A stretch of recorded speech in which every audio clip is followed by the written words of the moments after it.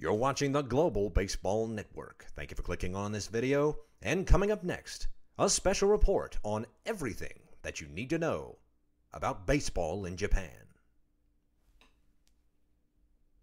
A very good afternoon to you, baseball fans. This is Marshall Emmert. Welcome once again to the Global Baseball Network and the first of our series of league guides that we're going to do on the channel for you to get you ready for the 2022 season. If you're new to GBN, we cover all of the world's foremost baseball action from the top leagues outside of Major League Baseball. Those leagues are Nippon Professional Baseball in Japan, the Korean Baseball Organization in South Korea, the CBPL, or the Chinese Professional Baseball League in Taiwan, and the LMB in Mexico. And this series of videos is intended to cover every single thing that you need to know to get you started watching baseball in all of these fine leagues in the 2022 season, because, let's be honest, it's looking like Major League Baseball will be in a bit of jeopardy this year. And we're obviously not rooting against it, but we are just here to provide you good content to watch regardless of what happens with the MLB lockout. These episodes will go into detail about the history, league structure, and teams of those four leagues that we cover here on this channel. And as you might have guessed by the title, first up on the docket is Nippon Professional Baseball in Japan, which, interestingly enough, is the second most popular baseball league in the world behind MLB, of course. And just before we get started, make sure that you do not miss the remainder of this series, still to come on GBN before the season starts in late March. And of course, there's only one way to stay up to date with production on YouTube. Of course, hit that red subscribe button below the video screen and that bell icon down there right next to it to make sure that you are notified of every single upload on this channel. It's going to be a good season this year, and if it's up to us, we don't want you to miss a thing. Okay, I think that's all the housekeeping stuff out of the way. We'll get started with a little history, so settle in for everything that you need to know about baseball in Japan. Pro baseball was brought over to Japan by a visiting English professor, Horace Wilson, in the 1870s, and it immediately became an enjoyable pastime for many university students.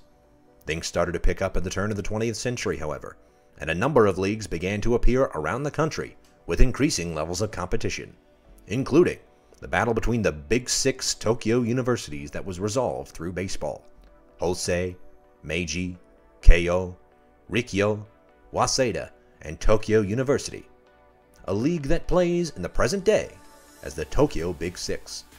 High school baseball also became quite popular in the early days of the 20th century, and in 1915, the best teams met in Nishinomiya, in the Osaka metro area, to battle it out in a thrilling championship tournament that drew the biggest crowds baseball had ever seen to date in Japan.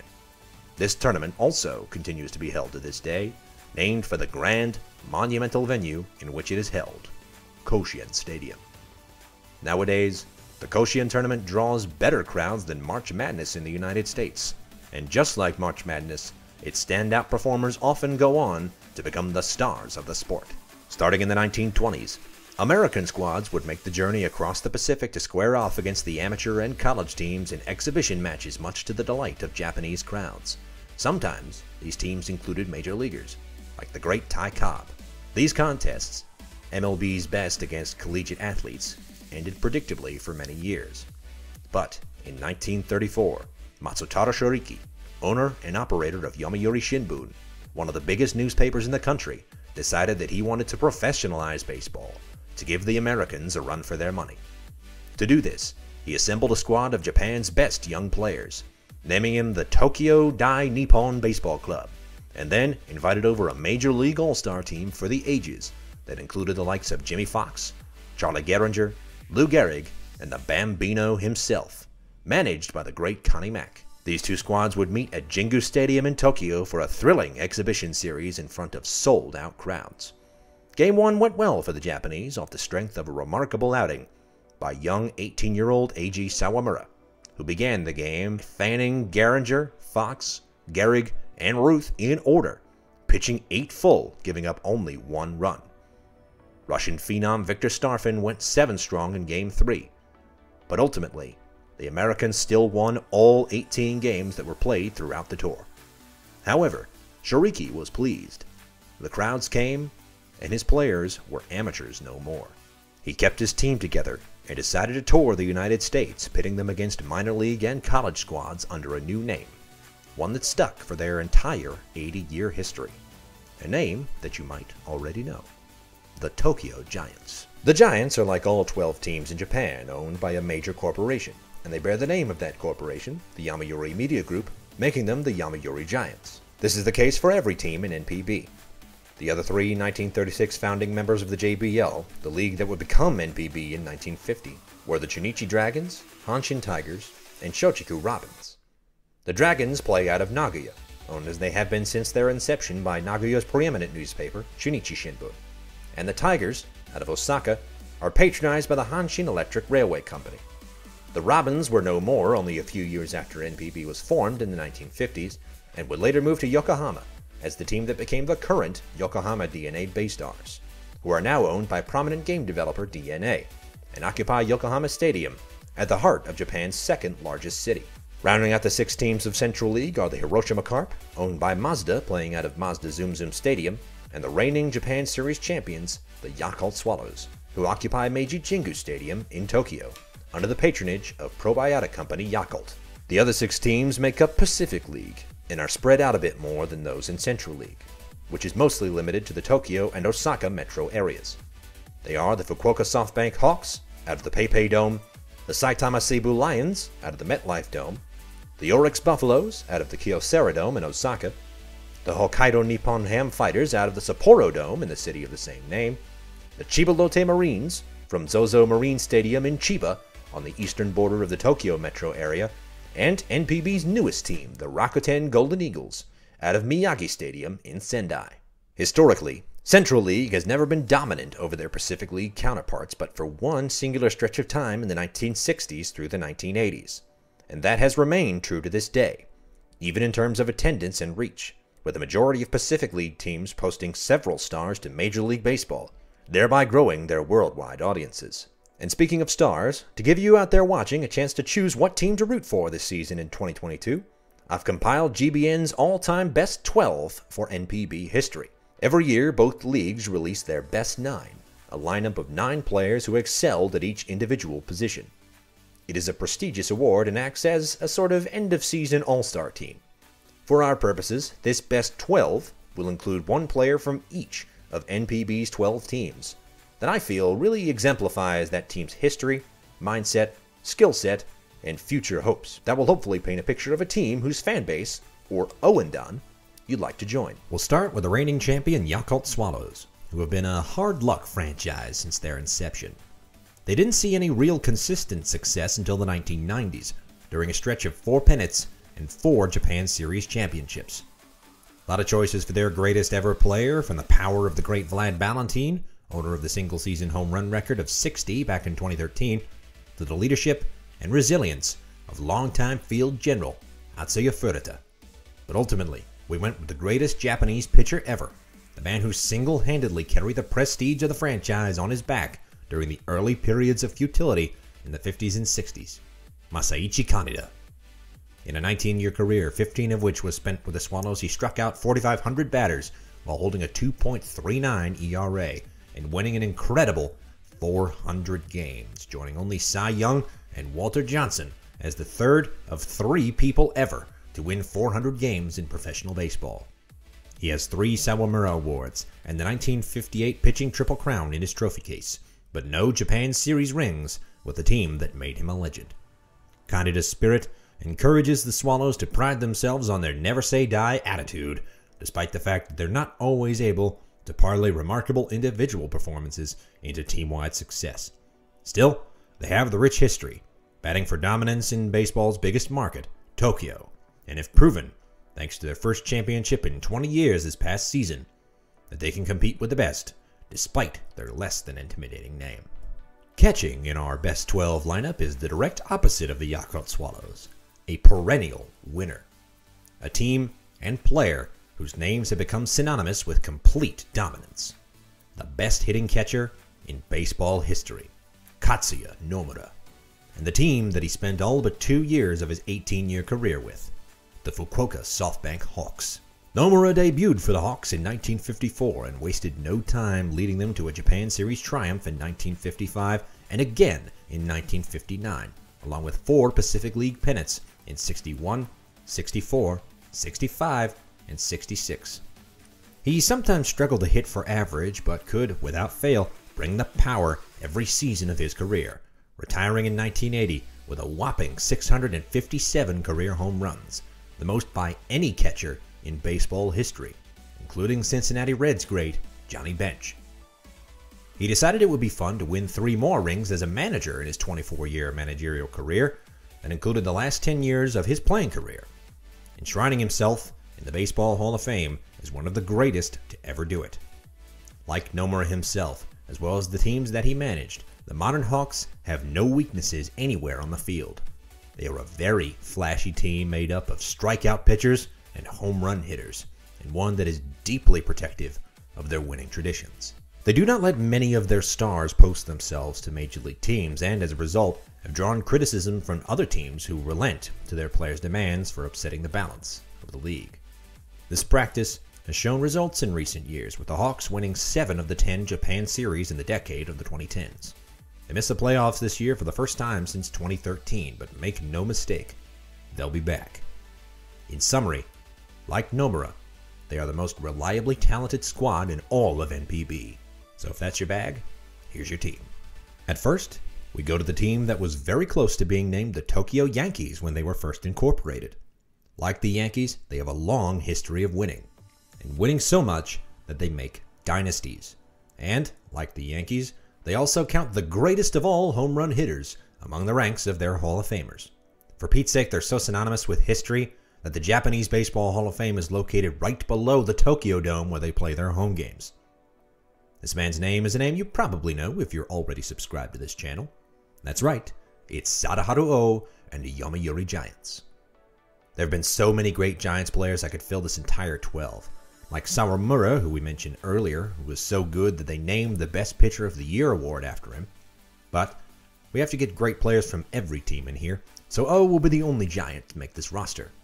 The Taiwanese-born slugger slammed an unmatched total of 868 career home runs across his 19-year career with the Giants, spurring on the 60s dynasty that won 9 of 10 Japan Series during that decade.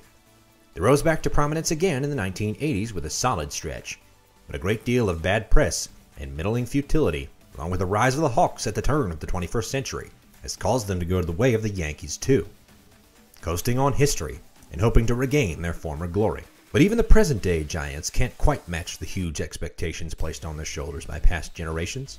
They are still very fun to watch, epitomizing the Japanese game beautifully. High speed, gutsy squeeze bunting, and staggeringly good pitching. Our next player is one of the most legendary underdogs in NPB history, just like the one team for which he played during his 22-year career. Fumio Fujimura, after his stellar career as a right-handed pitcher was interrupted due to military service in 1943, was counted out by many of his younger teammates, but exploded for an MVP season in 1949 off the back of a single-season record 191 base hits. He would finish his career in 1958 at the age of 42 with 1,694 hits, 224 home runs, and 1,126 runs batted in. But even that was not enough to get the Hanshin Tigers to a Japan Series championship. Even though they are the lucky team to call Koshien Stadium home, the Tigers have only treated their fans to 5 Central League pennants and 1 singular Japan Series victory. Like the Chicago Cubs, they were cursed by one man's foolish actions that caused a sad championship drought. And many believe, in this, the year of the Tiger, that maybe the curse will be broken. The modern Tigers carry Fujimura's example of some solid but not excellent pitching and stellar contact hitting and speed. But they are, unquestionably, the ultimate underdogs. At third, we were spoiled for choice. We could have picked Shigeo Nagashima of the Giants, Hiromitsu Ochiai of the Marines, Koji Akiyama of the Lions, but instead, the start at the hot corner goes to the Iron Man of Japan, Sachio Kinugasa of the Hiroshima Carp. Kinugasa, like his Carp, could never be counted out, for about 2,215 games in a row to be exact. He and the Carp played through injury, lethargy, and disappointment just as easily as victory, excellence, and happiness. It's quite appropriate, considering the loyalty of a fan base and the legacy of a team that arose out of the ashes of the atomic bomb. Baseball historians are quick to point out that the Carp is an excellent symbol of Hiroshima's rebuild in the 1950s, and they, as perhaps the most loyal fans in Japan, through thick and thin, stick by their team. Those fans, watching Kinugasa, as well as with the modern-day Carp, are incredible defenders, strong power hitters, and quite fleet-footed, day in, day out. We have our second Pacific League team breaking into the lineup at shortstop, and there are few middle infielders in baseball history who represent the offense mentality of the Chiba-Lotte Marines more than Hiroyuki Yamazaki. The Marines have never had above-average pitching until fairly recently, and they almost always lose them immediately to Major League Baseball. But one thing they've been able to do very well throughout their history is hit, hit, hit.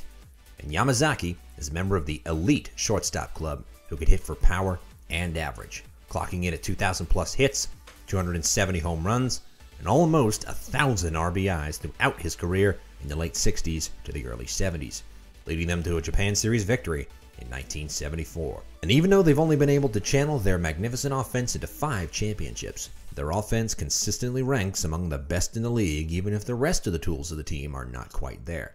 So even if he didn't earn rings every year, Yamazaki and his Marines were, and remain, elite hitters. We'll start the outfield and left, and join the best ever player of the Hokkaido Nippon Ham Fighters, who just happens to be the all-time hit king of NPB, Isao Harimoto. Harimoto overcame permanent injury and unspeakable family tragedy in the wake of the atomic bomb of Hiroshima to rise up as a baseball star playing for the Toei Flyers. Yes, that Toei animation company, leading them to a Japan Series championship in 1962. He would finish with 3,086 hits, 504 of which were home runs, good for a .319 lifetime batting average. The Fighters' identity, like Harimoto's batting stance, the Flyers team of 1962, and their new manager, the always entertaining Tsuyoshi Shinjo, is unique. The kind of baseball that they play, and have always played, is quite unique too. Every star they have is unlike any before him.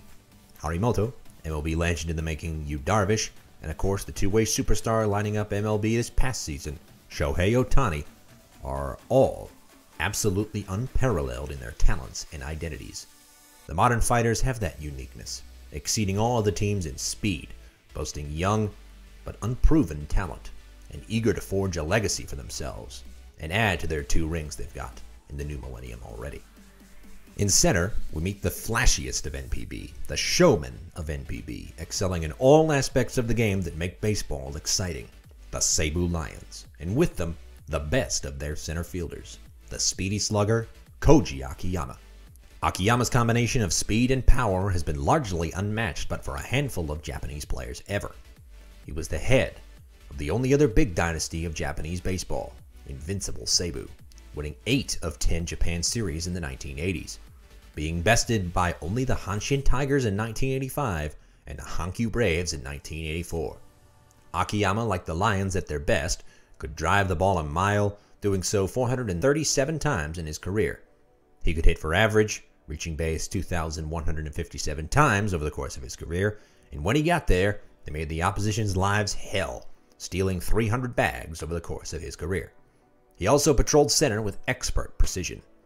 The one thing that the Lions have always lacked is consistency. They're always there for the big plays, but often struggle to string together wins, and often forget the fundamentals that bring them victory. That explains their championship drought that has lasted since 2008. They're like the Phillies, a strong history, winning tradition, but issues both on and off the field, and in the front office, have held them back. For how much longer? Who knows? Finally, in right, we have a name that you might recognize if you're a baseball fan. Baseball's Prince. One name that stands for incredible, transcendent talent.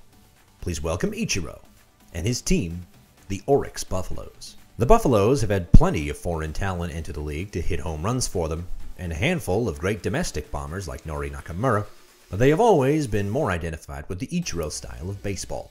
Small ball, hitting them where they ain't, stealing 2 bases at once, and then going into the field and making web jam after web jam after web jam. After all, Yutaka Fukumoto NPB's all-time stolen base leader, also called himself a Buffalo, as does the current batting champion of both leagues, Masataka Yoshida, with a whopping .358 average in 2021. This is an Ichiro team despite the fact that he never played for them when they were called the Buffaloes. They were the Blue Wave. But then, there was a completely different team called the Buffaloes, but yeah, there's a great video on that subject which I'll link in the description for supplemental viewing. If you like absolutely classic baseball, one not seen in the majors since the days of Ty Cobb, as well as some masterful pitching, then I encourage you to join the Stampede. So, 3 positions left, a designated hitter and 2 relievers for Kaneda. First, the relievers. A representative from the Rakuten Golden Eagles is not a reliever by trade, although he did close out a Japan series once. He exemplifies everything that the modern Eagles do right, and coincidentally is the only player on this list that still remains active. Another name you might know, Masahiro Tanaka. Tanaka is renowned as one of the greatest big-game pitchers in NPB history, winning 102 games and keeping a 2.34 ERA over the span of his career. He and the other great Eagles pitchers in their short history, Takayuki Kishi, Hisashi Iwakuma, and Hideaki Wakui, have carried the team to their 5 playoff berths and 1 Japan Series victory in their history. They're also a team that was the answer to the prayers of the people in Sendai, who have been teased with an NPB team since the 70s, only to have the stadium in the heart of the city renovated and given a tenant finally in 2005. As a result, fan loyalty is off the charts. And I don't think you'll be disappointed if you join the Eagles Owendan, especially if you're a fan of pitching. Our best 12 representative of the Bay Stars, on the other hand, very much is a reliever by trade, and quite a good one at that, despite what his short, injury-racked stint in the major leagues would have you believe. In his NPB career, Kazuhiro Sasaki has 252 saves alongside 851 strikeouts in 857 innings of work. And in my opinion, this pick works because the Bay Stars haven't been terribly good at anything except for pitching out of the bullpen throughout their history. The only other standouts in their short existence have been foreign hitters Leon Lee and Carlos Ponce. The silver lining to all this is that they are in their best era of their history so far. Their offense nowadays is quite impressive, albeit with another foreigner leading the way, like Lee and Ponce. But they're a bit like becoming a fan of the Orioles or Marlins these days. You're making a long-term investment in the Yokohama Owendan. Let's wrap things up at DH, leaving only the Chunichi Dragons left to discuss. Now, anybody watching who knows a bit about the great home run hitters of Japan may think that I am throwing a meatball down the middle for the great Hiromitsu Ochiai to crash out of the park. However, it turned out to be a cleverly timed shooter, thrown from the hands of the legendary two-way superstar Michio Nishizawa. Nishizawa is part of the Dragons' JBL dynasty in the 40s, and later coming back after the war as a hitter in the 50s, was not a legendary pitcher or hitter, but was an expert at both, like the modern Dragons are in 2022. Nishizawa led a young and hungry Dragons team of the 50s as the wily veteran, just as veterans Ryosuke Hirata and Yudai Ono lead the young, up-and-coming talent for the 2022 season in Nagoya. They do everything decently well, and are only getting better. They're gearing up to be competitive again here in the next few years. Watch the Nagoya Dome for a masterclass in all tools of baseball, put on by a team of 9 who are nowhere close to their ceilings. As we wrap up our best 12, let's quickly take a look at how a typical NPB season plays out every year.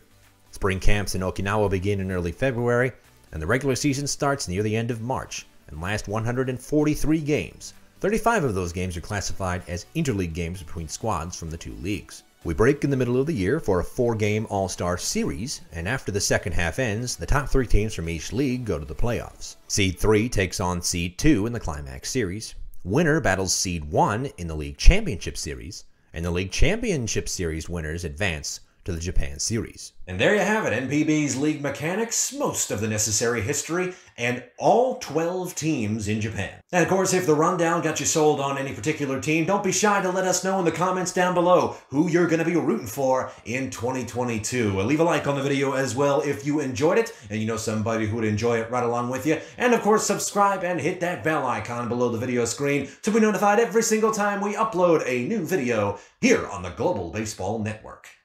And with that, let's wrap things up. I've been Marshall Emmert. This has been everything you need to know about baseball in Japan on GBN. Thank you very much for watching. We'll see you in the next one. But for now, that's the game.